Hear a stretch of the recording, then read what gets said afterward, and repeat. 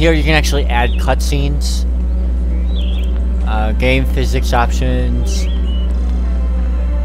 show commands. You can show the actors, static meshes, the terrain, all that good stuff.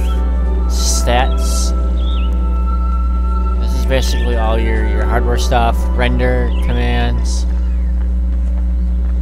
Render modes, so you can switch to wireframe mode if you really wanted to,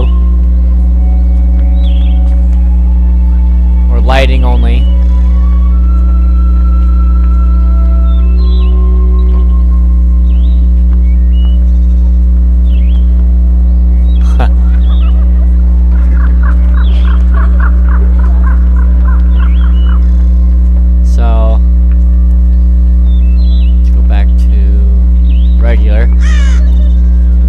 If you go to game, you can go to connect to. So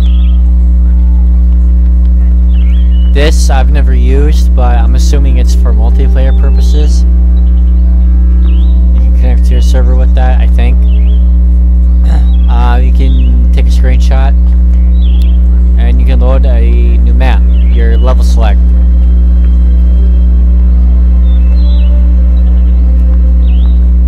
Yeah, here you can actually network game.